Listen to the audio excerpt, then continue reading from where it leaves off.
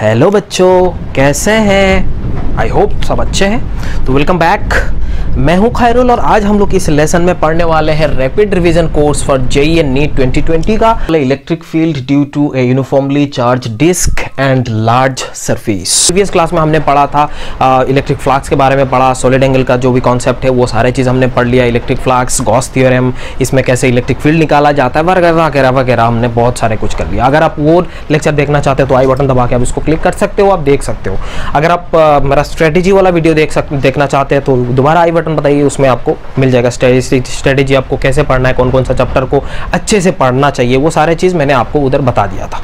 अगर आपको ये वीडियो पसंद आई तो लाइक करिएगा, शेयर करिए तो अपने दोस्तों के साथ, और सब्सक्राइब करने ना भूले। सब्सक्राइब करते वक्त ऑल नोटिफिकेशन बटन को क्लिक करिएगा। जैसे कि आप जानते हो इस रैपिड रिवीजन कोर्स में हम लोग पढ़ते हैं जो प्रीवियस ईयर में आया हुआ है और आगे भी आने वाला है। सारे कॉन्सेप्ट हम यहाँ पे पढ़ लेते हैं, पूरा रिवाइज कर लेते हैं, और आपका काम ये है सिर्फ आप देखो, ये कॉन्सेप्ट को पढ़ो और प्रीवियस ईयर का क्वेश्चन लगाओ, देखो ये मैप हो रहा है कि नहीं, अगर से टैली हो रहा है कि नहीं। अगर नहीं हो रहा है तो मेरे को कमेंट करके बताइए, अगर हो रहा है तब भी बताइएगा, ठीक है। एंड तक इस वीडियो को देखिए ताकि आपको सारे के सारे कॉन्सेप्ट हो जाएगा और शॉर्ट ट्रिक में मैं आपको बताने वाला हूं। तो चलिए शुरू करते हैं।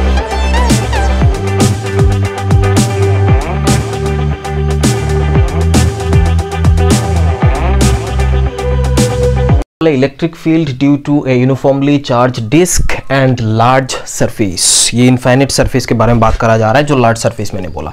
तो इनिशियली हम लोग इसमें क्या पढ़ते हैं, जो चार्ज डिस्क है, मानो कि ये डिस्क है, ये पूरा फुल्ली चार्ज है, ये चार्ज डिस्ट्रीब्यूशन है जिसका चार्ज डेंसिटी आपको sigma coulomb per metre square दिया हुआ है।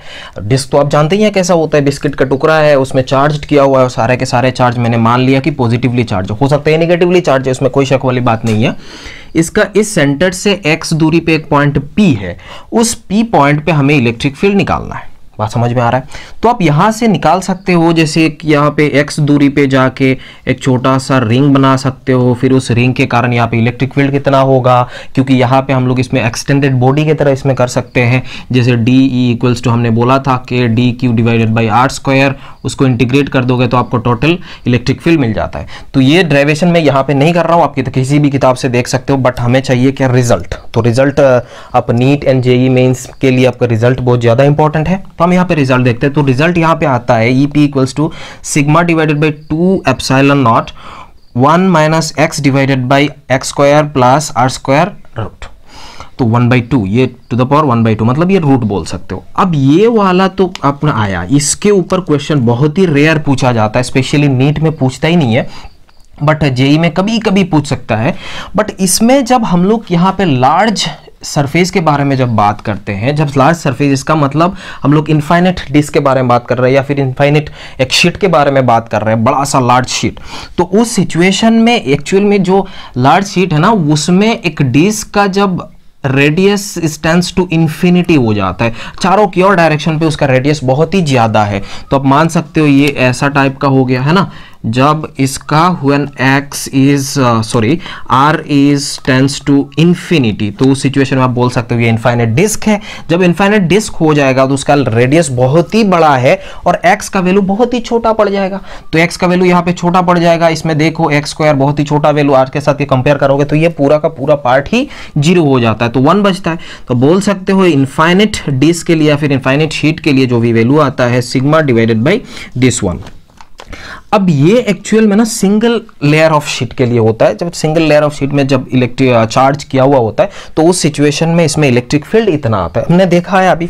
अगर अपोजिट डायरेक्शन पे होता तो इलेक्ट्रिक फील्ड अलग आता, जिसमें हम लोग इसमें पढ़ेंगे जो electric field due to A charge metal sheet, उस सिचुएशन में देखेंगे कि दोनों साइड में होता, बट यहाँ पे ये आता है। तो ये जो मैंने इंपॉर्टेंट फॉर्मूला है वो इंपॉर्टेंट है, आप थोड़ा याद रखना। इवन नीट में भी पूछा जाता है, जेईई में भी पूछता है, डायरेक्ट क्वेश्चन आपको पूछ सकता है, बट ये ज्यादातर इस्तेमाल होता है कैपेसिटेंस में। कैपेसिटेंस में हम लोग इसमें इस्तेमाल करते हैं, ऐसा क्यों हो रहा है, क्यों नहीं हो रहा है, वो सारे चीज हम कैपेसिटर में डिस्कस करेंगे।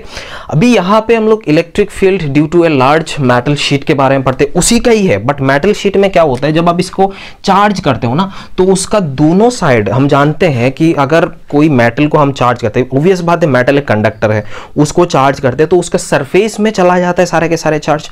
तो जब यहाँ पे सरफेस में चला जाता है तो उस सिचुएशन में इसका देखा जाए तो मैं यहाँ पे देख रहा हूं, तो इसका जो टोटल है वो मैंने बोला sigma divided by two sigma divided by epsilon not. वो आ कहाँ से रहा है, देखो इसको इनफाइनाइट शीट मैंने ये पकड़ा, तो इसका अगर एक साइड में चार्ज है तो उस सिचुएशन में इलेक्ट्रिक फील्ड का वैल्यू ये होता है, जैसे हमने यहाँ पे पढ़ा था।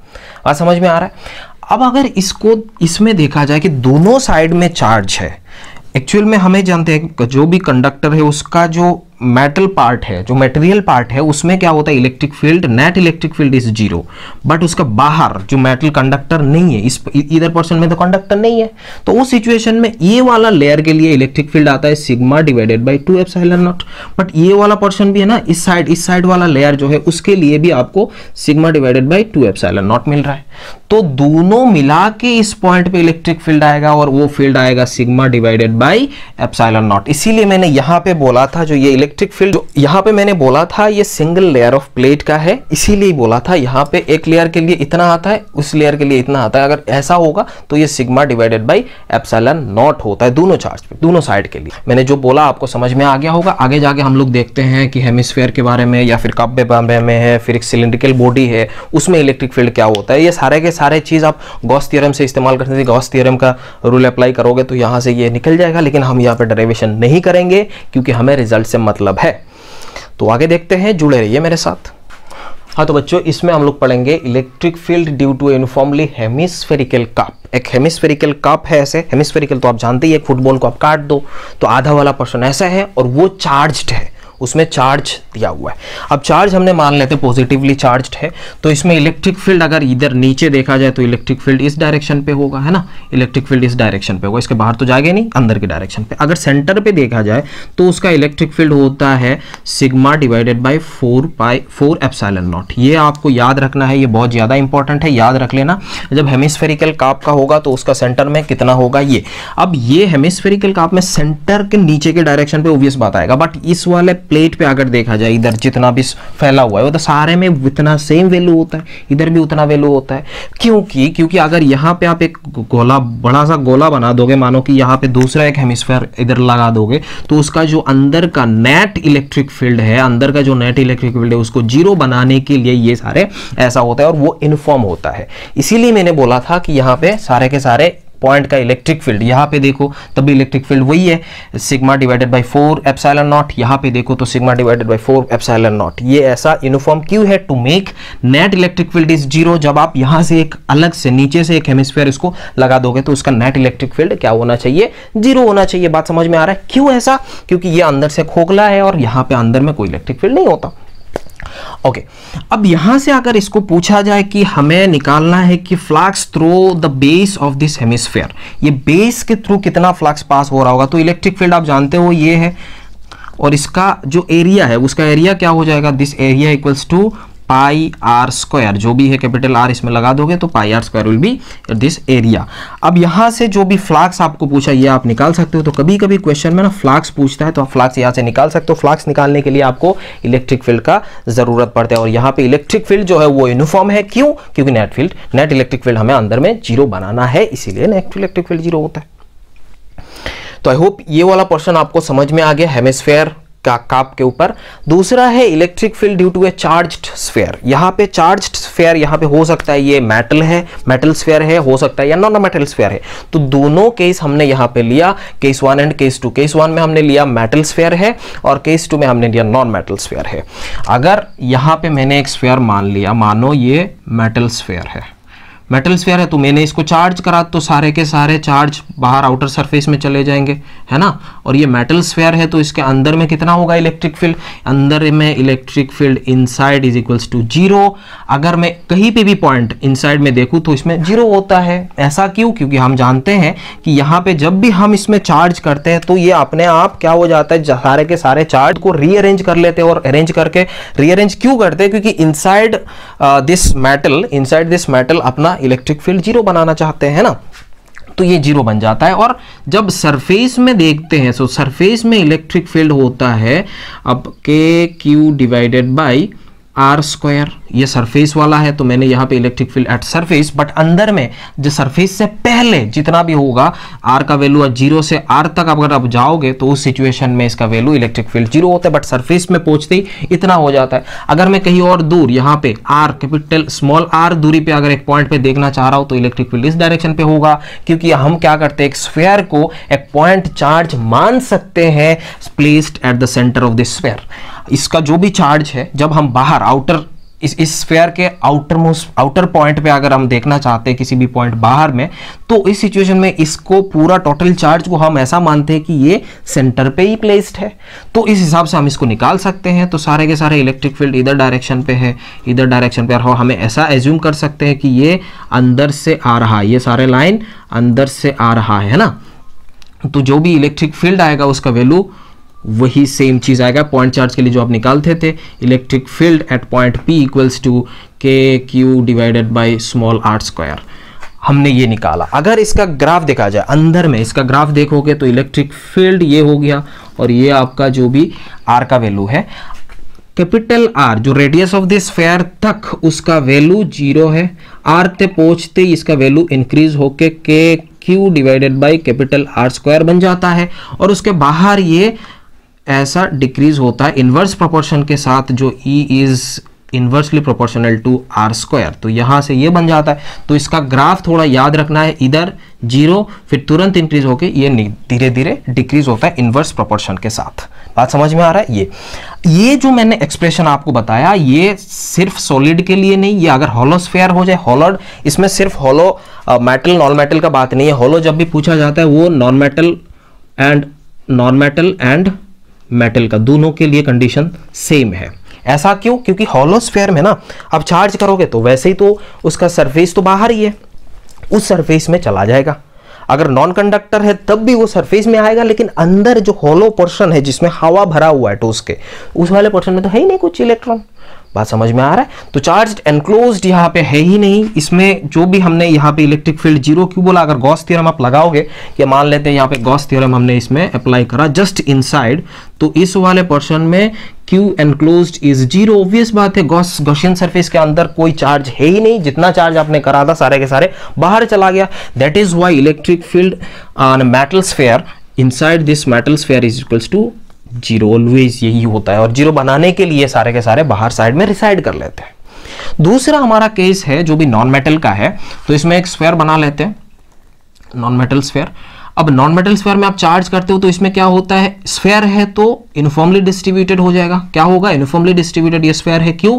क्योंकि सारे के साथ रेडियस ऑफ कर्वेचर, ऑब्वियस बात है हमारा जो आपका चार्ज डिस्ट्रीब्यूशन वो डिपेंड करता है किस पे, रेडियस ऑफ कर्वेचर पे, और यहाँ पे radius of curvature is constant, row coulomb per metre cube, ऐसा करते हैं। तो आपको देखो अभी यहाँ पे इसका इनसाइड आउटसाइड और सरफेस में अगर देखा जाए, इनसाइड में देखा जाए तो क्या कर सकते हो, ये उसका सेंटर है, तो x दूरी पे, छोटा सा x दूरी पे अगर इसका आप निकालना चाहते हो तो electric field inside a point, तो k dq अपन r स्क्वायर, इसमें x स्क्वायर लगा सकते हो। dq का वैल्यू क्या होगा, आपने क्या करा, एक स्फीयर मान लिया, इसमें क्या माना, एक यहाँ पे जाके एक स्फीयर माना, तो उसका टोटल चार्ज कितना होगा, रो, और इसका वॉल्यूम क्या होगा 4/3 पाई x क्यूब। ऐसा करके जाओगे आप, इसमें पुट करोगे तो आपका वैल्यू क्या होगा, 4 रो 4/3 पाई x डिवाइडेड बाई 3, और इसमें k का वैल्यू आप जो भी पुट करना चाहते हो आप वहां से पुट कर सकते हो। अगर इसको आप रीअरेंज करोगे तो k का वैल्यू आप क्या लिख सकते हो, 1/4 पाई एप्सिलॉन नॉट, और यहाँ पे रो 4 पाई x डिवाइडेड बाई 3 आ रहा है। 4 पाई ने 4 पाई को काट दिया और बचा क्या, रो x divided by 3 epsilon not.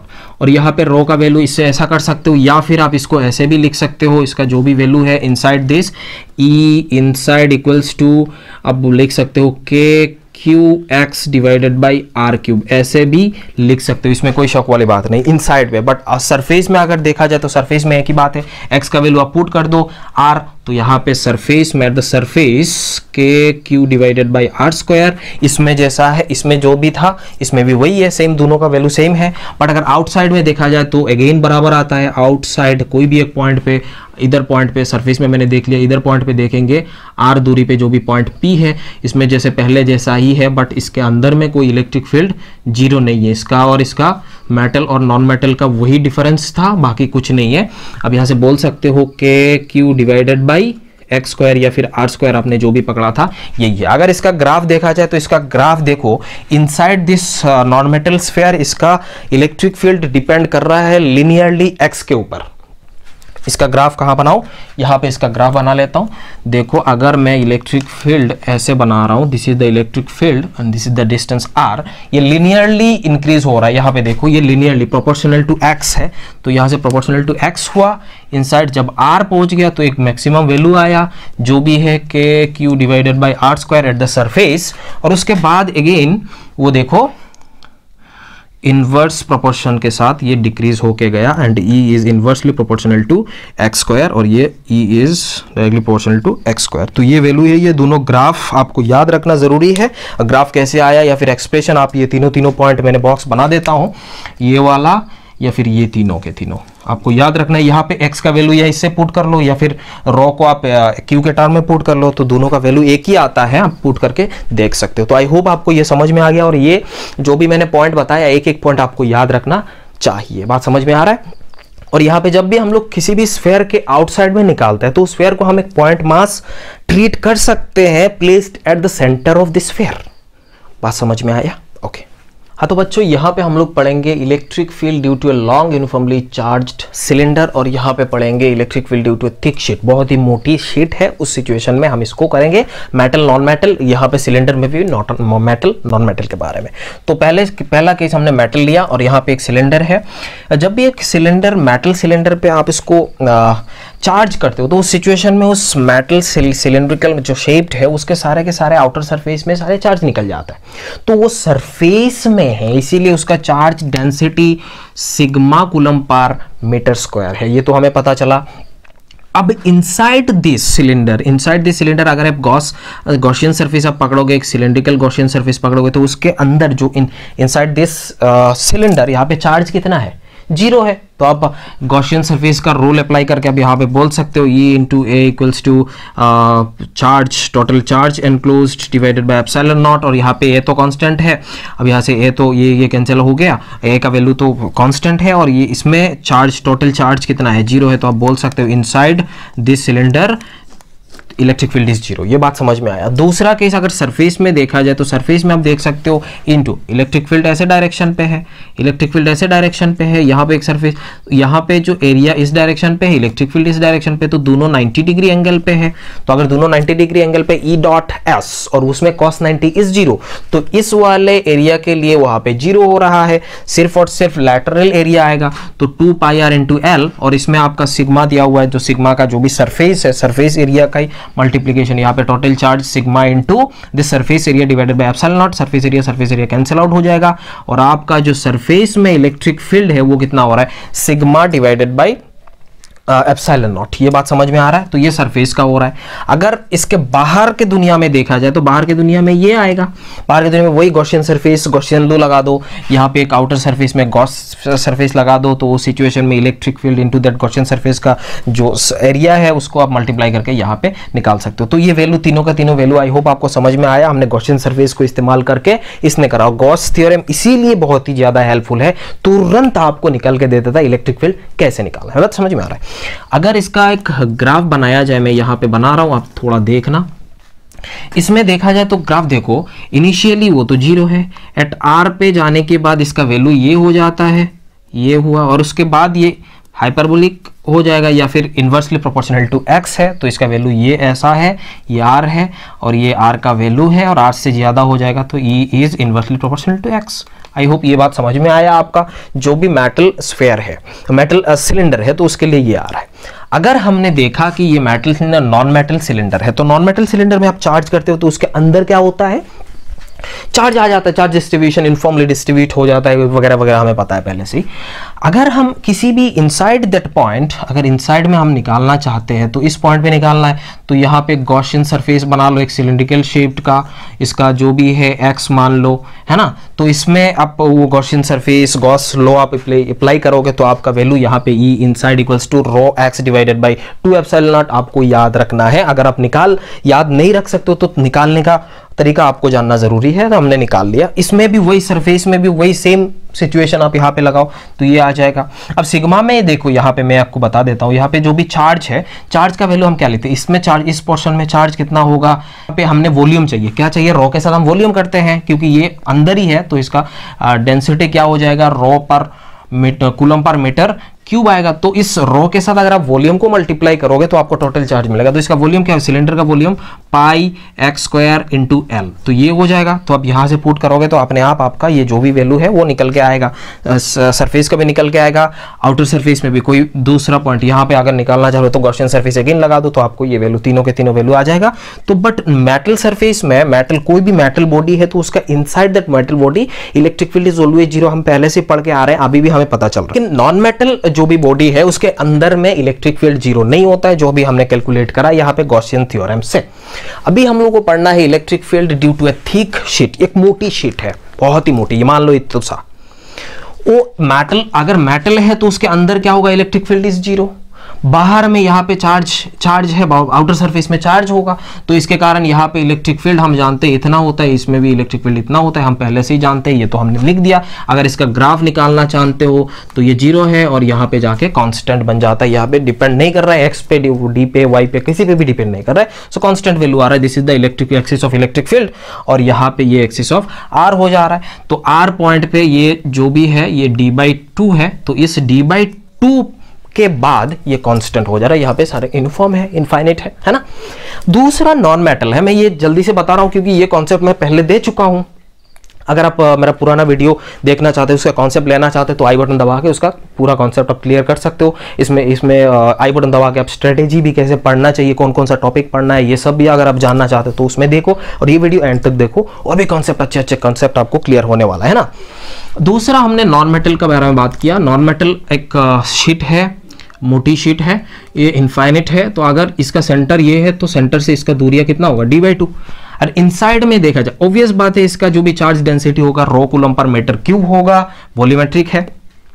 Inside this sheet, यहाँ पे इस एक्सिस से इधर जितना भी आगे बढ़ते जाओगे तो इसका वैल्यू ये रो x divided by epsilon not, आप गॉस थ्योरम लगा के भी कर सकते हो, यहाँ पे एक सिलेंडर पकड़ के भी आप इसको इस्तेमाल कर सकते हो। गॉसियन सरफेस चाहिए आपको। दूसरा आउटर सरफेस में भी देखा जाए तो rho D divided by 2 epsilon not होता है और ये हमारा इसका वैल्यू है। तो ये सारे जो भी मैंने पॉइंट बताया जल्दी जल्दी आपको बता दिया ताकि आपका सारा कॉन्सेप्ट भी क्लियर हो जाए, साथ साथ में आपको याद भी आ जाए। तो कैसे कैसे करा, इसमें गॉस थ्योरम का इस्तेमाल करा, इसमें भी सब में हम लोग गॉस थ्योरम का इस्तेमाल करा क्योंकि गॉस थ्योरम एक टूल है जिसके हेल्प से आप इलेक्ट्रिक फील्ड बहुत ही आसानी से निकाल सकते हो। हाँ तो बच्चों, यहाँ पे हम लोग इलेक्ट्रिक फील्ड नियर ए charged conductor, electric field near ए चार्ज कंडक्टर, इसका मतलब ये जो चार्ज कंडक्टर है उसका जस्ट बाहर कहीं पे, यहाँ पे मान लो या फिर यहाँ पे मान लो, यहाँ पे मान लो, इसका मतलब इसके जो कंडक्टर है उसके just outside the surface of this conductor, उसमें इलेक्ट्रिक फील्ड कितना है वो हमें चाहिए।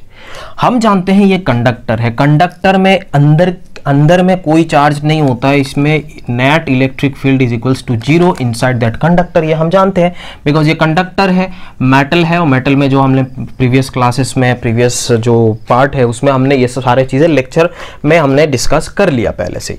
अभी आपको निकालना है कि just outside this conductor electric field कितना होगा। तो हम गॉस थ्योरम को अप्लाई करके आगे बढ़ेंगे, बट यहाँ पे मैं मान लेता हूँ ये एक पॉइंट है ए है, यहाँ पे एक पॉइंट मान लेते हैं बी है, यहाँ पे एक पॉइंट है सी है।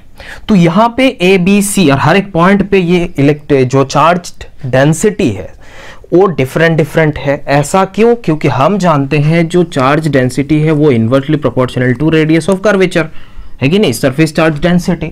अब जिसमें रेडियस ऑफ कर्वेचर कम है उसमें डेंसिटी ज्यादा होगा। तो यहाँ पे आप देख सकते हो इसमें रेडियस ऑफ कर्वेचर जो भी है, ये इमेजिनरी एक सर्कल है, इसका रेडियस ऑफ कर्वेचर कम है। इसमें देखा जाए तो ये ऐसा टाइप का है, इसका रेडियस ऑफ कर्वेचर बड़ा है, इसमें अलग अलग। तो हर एक पॉइंट पे अलग अलग है। तो इसमें आप बोल सकते हो ये है, इसमें आप बोल सकते हो सिग्मा बी है, इसमें हो सकता है सिग्मा सी है। बात समझ में आ रहा है? तो ये हो गया आपका चार्ज डेंसिटी।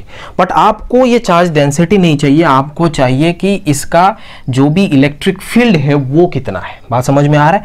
तो वो इलेक्ट्रिक फील्ड कितना है हमें निकालना है। हम मान लेते कहीं पे भी, मान लो यहाँ पे एक गॉसियन सरफेस मैंने ले लिया। अब गॉसियन सरफेस में देखो, ये तो मैंने एक सिलेंड्रिकल सरफेस लिया। अब सिलेंड्रिकल सरफेस में इसका एक एरिया है, इधर भी एक एरिया है, ये ए हम मान लेते हैं। लेकिन इस वाले पार्ट में अगर हम गॉस थ्योरम लगाए तो इसमें integration of E dot D S जो भी area equals to Q in divided by epsilon not होता है, Q in divided by epsilon not. अभी देखते हैं इसमें जो डॉट प्रोडक्ट है, देखो एरिया वेक्टर इस डायरेक्शन पे है, ऑब्वियस बात है ये चार्ज कंडक्टर है तो इलेक्ट्रिक फील्ड का भी डायरेक्शन ऐसा होगा। अब ये इलेक्ट्रिक फील्ड और एरिया का जो डायरेक्शन में दोनों का एंगल 0 डिग्री है, तो डॉट प्रोडक्ट में हम लिख सकते हैं ये मल्टीप्लाइड बाई, यहाँ पे देखो दो एरिया है बट एक एरिया में इसमें कोई इलेक्ट्रिक फील्ड नहीं आएगा क्योंकि this is inside the conductor. ये एरिया जो है वो इनसाइड द कंडक्टर है, बाहर द कंडक्टर हमें देखना है, उसमें एरिया आया ये, और सरफेस डेंसिटी जो भी हमें चार्ज एनक्लोज है तो sigma multiplied by A divided by epsilon not, A gets cancelled out. तो electric field just outside this conductor अगर आपको चाहिए तो वो होता है sigma divided by epsilon not. हाँ, तो यहाँ पे जो मैंने इलेक्ट्रिक फील्ड लिखा वो इलेक्ट्रिक फील्ड एक्चुअल में वो नेट इलेक्ट्रिक फील्ड है। वो क्या है? नेट इलेक्ट्रिक फील्ड है और वो valid for all shape, all random shaped, इसमें आप लिख सकते हो all random shaped conductor, all random shaped conductor, मतलब कोई भी एक कंडक्टर, किसी भी शेप का कंडक्टर लेके आ जाओ तो उसका जस्ट आउटसाइड उसका इलेक्ट्रिक फील्ड हम जानते हैं sigma divided by epsilon not है। Sigma is the charge density. अब चार्ज डेंसिटी से एप्सिलॉन नॉट से चार्ज डेंसिटी को डिवाइड कर दो, that will be your net electric field just outside the conductor या फिर वेसिनिटी ऑफ कंडक्टर आप यहां से बोल सकते हो। बात समझ में आया? आई होप इतना तो आपको समझ में आ गया होगा। हमने इसमें गॉस थ्योरम लगा के करा था। कहीं पे भी पॉइंट में देख सकते हो, यहाँ पे सिग्मा अपन ये, यहाँ पे आप सिग्मा अपन एप्सिलॉन नॉट, यहाँ पे जस्ट आउटसाइड है ना, तो सिग्मा अपन एप्सिलॉन नॉट होता है।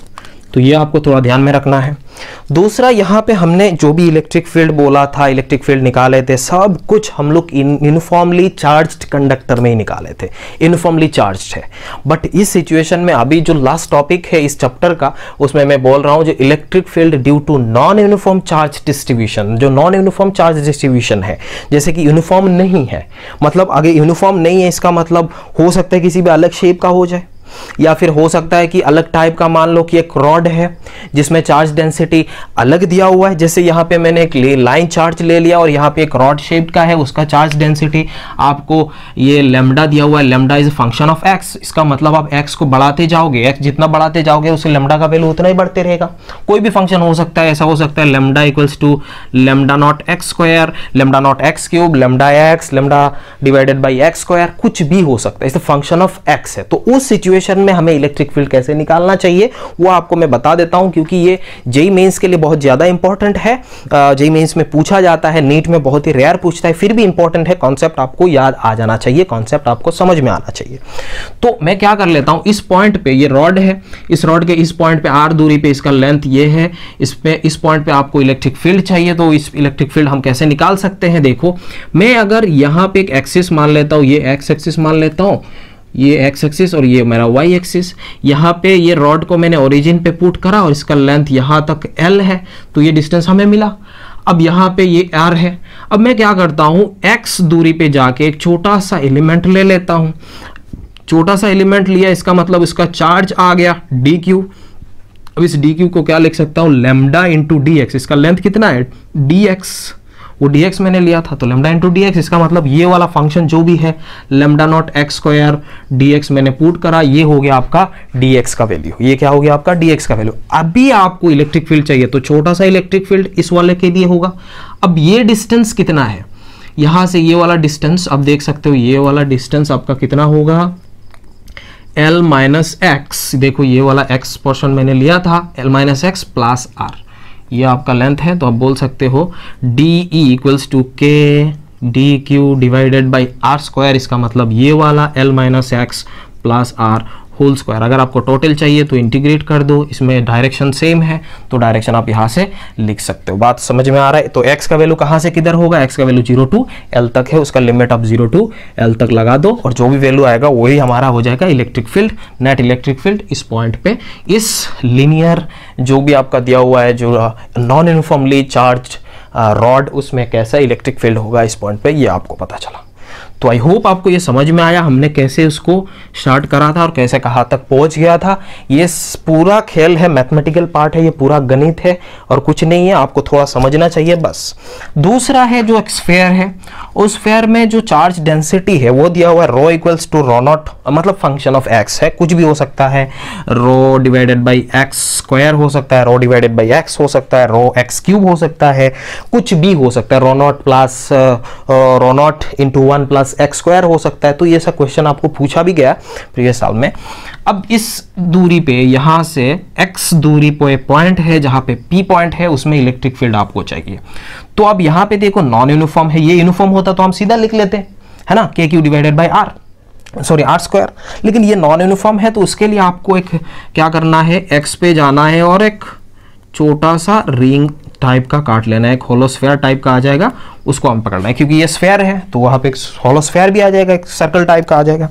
तो अगर यहाँ पे जाएंगे तो हमें क्या मिल जाएगा, उसका वॉल्यूम। देखो यहाँ पे चार्ज, ये छोटा सा पार्ट का एक चार्ज आएगा डी क्यू इक्वल्स टू इसका चार्ज टोटल, ये आपका जो भी दिया हुआ है रो का वैल्यू, फंक्शन ऑफ एक्स वो हमने इधर पुट करा, function of x multiplied by volume of this hollow sphere, क्या हो जाएगा 4 पाई x square into D x. इसका थिकनेस मैंने डी एक्स पकड़ा था, इसका थिकनेस मैंने डी एक्स पकड़ा, तो ये हुआ आपका क्यू का वैल्यू। अब डी ई इक्वल्स टू क्या हो जाएगा, के क्यू जो भी डी क्यू है डिवाइडेड बाई ये आर स्क्वायर है। अब देखो यहाँ से क्या करना है, इसमें x का वैल्यू यहाँ पे ये पुट करना है और x का वैल्यू यहाँ से r तक इंटीग्रेट इसको कर लेने का, टोटल आपको मिल जाएगा 0 टू आर तक कर लो, आपको आराम से ये वाला मिल जाएगा। तो आई होप आपको ये electric field due to non uniform charge distribution और ये वाला पार्ट मिल गया। और अभी तो पुराना जो भी जितना भी मैंने पढ़ाया सब समझ में आ गया होगा। अगर नहीं आया तो कमेंट जरूर करके बताइए। अगर ये लेक्चर आपको अच्छा लगा, फायदेमंद है तो जरूर लाइक करिए, अपने दोस्तों के साथ शेयर करिए, सब्सक्राइब करने ना भूलिएगा। मिलते हैं अगले लेक्चर पे, अगले चैप्टर हम शुरू करने वाले हैं। Thank you so much.